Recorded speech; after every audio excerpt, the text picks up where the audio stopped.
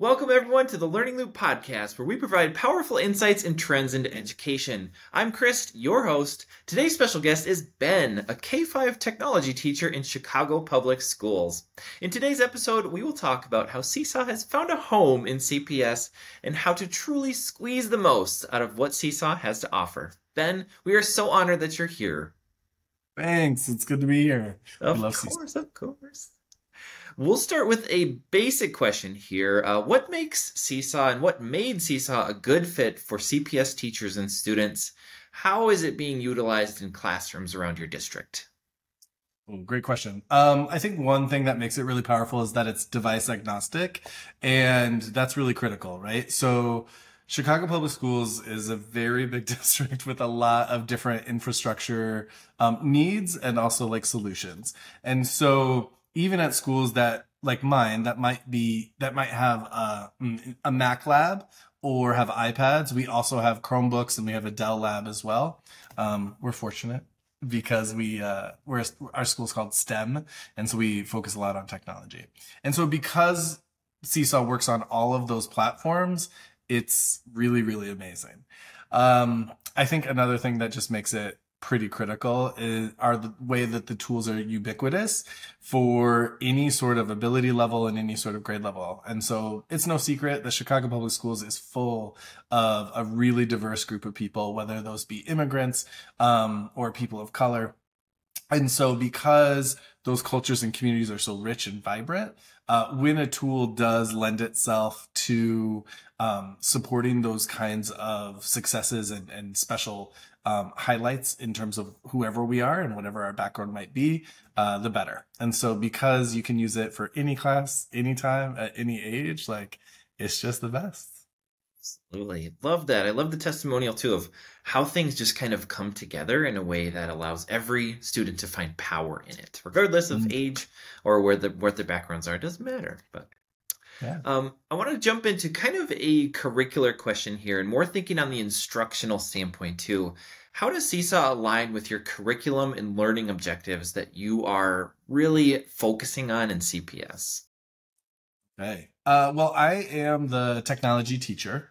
And so this year specifically, some of our units of study are around computational thinking and coding. We also talk about digital storytelling and news and media literacy and some other digital citizenship components. One thing that makes Seesaw really great is that they have a real amazing host collection of lessons around just those topics. And that's rare. So there are some really other great resources online that have done the research that have investigated these meatier principles around computational thinking, but they don't always scale down from kindergarten up. And so because I'm a kindergarten through fifth grade teacher, all of my students are engaged in similar learning materials, similar learning concepts, and we can continually revisit those on the spiral because those learning resources are available to us.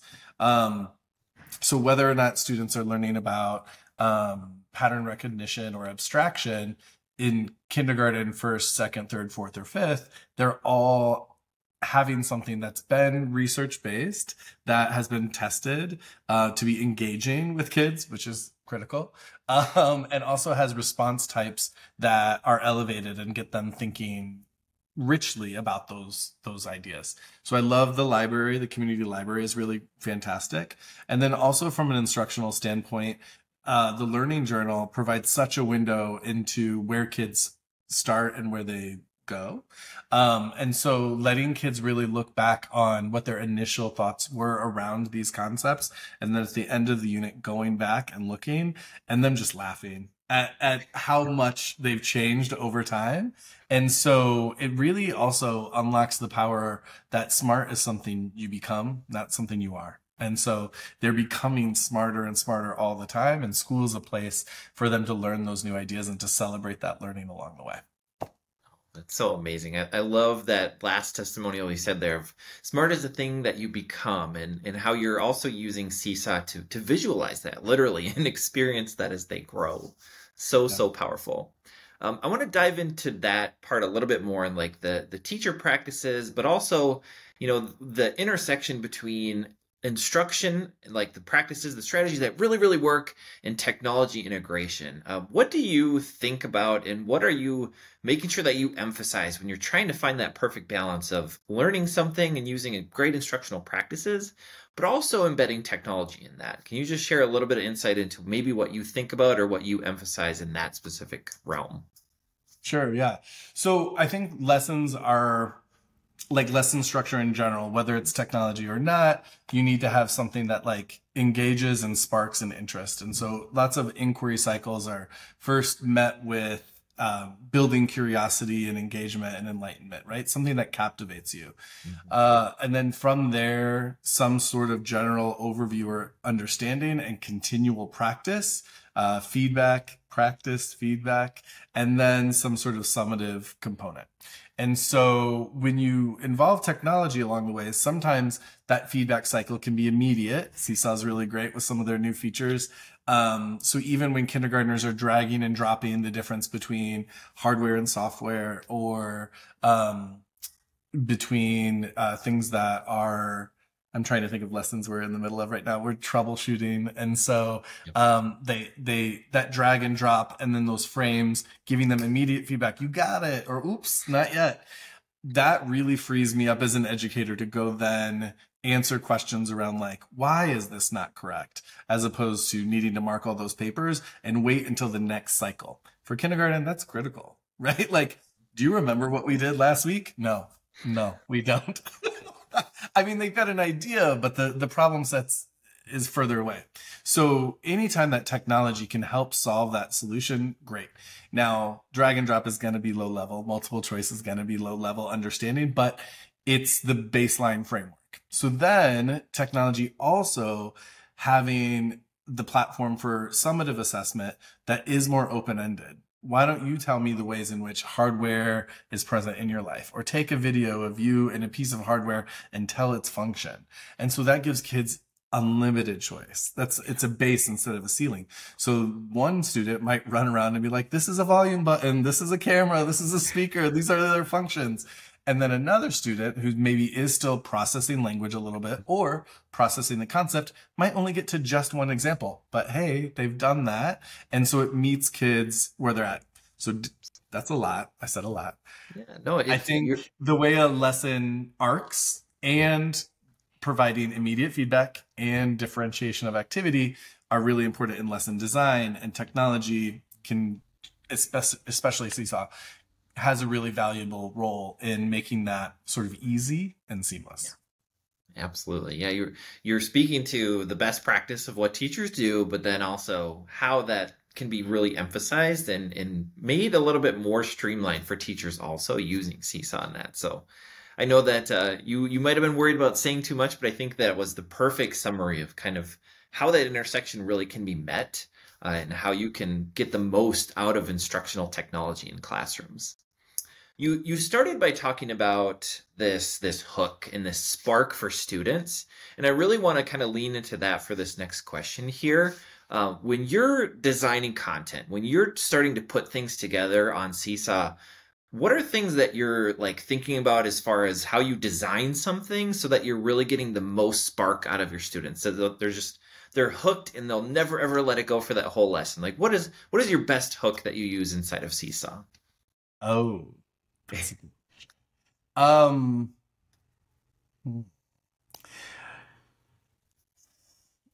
that's a really good question. I think that in terms of hooking students and getting them engaged, something that's relevant. Well, my three areas always for whether or not I should use an activity is it significant? Is it authentic? And is it relevant? And so something that ties into their interests is relevant to them. And then does it have real world authentic application? And is it something that's like substantial? And so when talking about hardware, we could talk about the pieces of a phone. That's okay. But talking about instead like the automatic water faucets or vending machines or any sort of thing that they might not consider a computer, and using those images or a video to help show them that story. Seesaw again is amazing with its learning the community hub with lessons. And so around coding, they specifically have all of these great videos with like spy theme and Mission Impossible music. So whenever you can just use music or videos to tell a story, and thinking about the colors and the aesthetics. I know beauty is like a really controversial topic, keeping your classroom beautiful, being the type A teacher.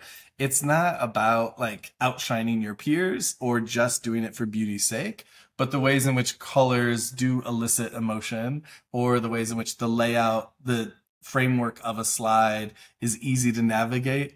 I think those pieces are important. And so because Seesaw does have a team of graphic designers who build things in with color and placement in mind, I think those are amazing. When I'm creating an activity from scratch, I like to use like real photographs of the students in real life. So taking pictures of them. We're in the middle of troubleshooting, right? So taking a picture or video of something that's not going well in our class, like lining up or putting our iPads where they're supposed to be put at the end of the day, and then using that as the anticipatory set for the next class. We put it in a slide, we watch that video. What do we notice? The problem is, our smart guess is, and that's, language from the Seesaw lesson around troubleshooting. So, pictures, video, music, colors. Again, I talk a lot. It's okay. All super relevant, though. I think, when a student sees themselves in the learning, they're going to resonate way more with what they're seeing and what they're experiencing in that, and be much more engaged as they dive into that content as well. So hit the nail on the head there. Just a couple more quick questions here. We ask this of all of our guests here. Do you have any examples of things that you've seen Seesaw do that have really transformed learning? Maybe it's a specific student who used Seesaw to express themselves. Maybe it's a specific lesson that you delivered that was like, man, if I didn't have Seesaw, it wouldn't have gone that well. Do you have any stories to share around that? I'm thinking about a powerful example that I've seen that didn't happen in my class, but one example was when I did work as an innovation advocate in Des Plaines. There was a really fantastic teacher named Sophia Garcia-Smith. She's amazing. She loves Seesaw as well. And she had this activity where the students needed to interview their parents. And Des Plaines is also, much like Chicago, a really rich cultural center. It's near our airport, and so we have these really vibrant communities that sort of cluster together. And those interviews could be conducted in those students' native languages with their families and recorded at home. And so it reminds me, or it makes me think of this concept in what are the ways in which like the boundaries of school can be artificial constraints we place on them. And so the time of day, the fact that the learning needs to happen within these walls and not necessarily somewhere else, because those interviews can happen at home, on a phone or an iPad or a computer. And then when brought back into school, a reflection of like what makes our community unique and special. And I think that can happen with paper and pencil sometimes, but the difference in the media and then students being able to see these videos was really powerful, because then kids saw lots of interviews in languages they didn't understand. And that was not just okay. It was good for them. It was good for them to see the diversity of communication and language. And then once that was deciphered, talking about what are the through lines there. All parents want more for their kids than they want for themselves. All parents come to a new place and work hard so that their kids have these amazing opportunities. That is so special to me, because even if you don't understand the Polish, like I'm getting weepy about it. If you don't understand the Polish, or you don't understand it in Spanish, like really seeing how much our caregivers love us and treasure us in a universal way, I think is pretty powerful. So that's one way I've seen it be really great. I think also too, the fact that Seesaw as a digital platform allows us to like edit our responses. A lot of my students have this perfectionist syndrome. I have a lot of books on anxiety and on like wanting our first attempt to be the only and best attempt. And that can be really difficult for students with neurodivergence. But editing your post, adding more details, deleting that video, trying again, seeing that progression change, I think is so fantastic. And so as a digital platform that can show kids the way that changes over time, it helps them to have more of a growth mindset and also to be okay with a temporary state of not knowing something. Right now, we don't know it, but in the future, we might get it then. And so, them seeing learning as that process, I think is really great. Exactly. And to use your words that you said earlier, to get them to experience becoming smart through that, Right. and using a platform like this to really show that archive as it grows is such a powerful way to frame it in that. Two more quick questions. This one is going to be probably the quickest question we ask here. It's our loopy question, one just silly question that we ask everybody who joins our Learning Loop podcast. If you had a time machine, what period of time would you travel back to as a teacher, and why would you choose to do that? Um, I feel like I would probably not go far back, but just to the Sure, beginning of my career, sure. just to see myself and tell myself like take those risks, right? I remember when I was afraid to use iPads in my classroom, not because I was averse to technology. I loved computers, MacBooks even. I got to use with my sixth graders at the time. But then my tech coordinator was like, "Hey, we're moving you to iPads," and I went very scarily into that dark night. I was not thrilled about that because I knew the kids knew more about an iPad than I did at the time, right? Um, but I really became able to shift out of that sort of stuck point of view when I recognized that the learning happens with kids, right? And so them being able to show how to force quit an app, how to navigate to this other place, all of those skill sets are empowering and they don't necessarily need to be ones that we're afraid of. And so I think just taking those risks earlier and more often, being happy with that would be pretty cool. Yeah, absolutely. You're speaking it like a true sage is like, I want to go back and better myself to continue to move forward where I am I today. mean, I don't want to go back to desks and rows and duck and cover, hide under your desk for a Cold War bomb. Like I'd rather just a couple decades. There you go. Nothing wrong with that. Nothing wrong with that.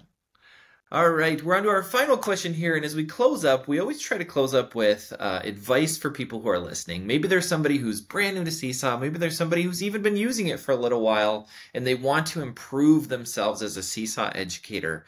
What advice would you give these people listening? What one or two things would you say to them to say, here is how you can start. Here are some easy things to do to help better yourself in the usage of Seesaw? Um, Keep it way simpler than you think. Oftentimes we have too much on one slide. We have too many slides activities. The metacognitive component, the reflective component is so key. So giving a small activity for students to do, let's say you use 1 minute to introduce the activity, maybe another minute to model. Let students explore for about 8, and then also spend about 8 minutes, an equal amount of time, showing students some examples from their peers.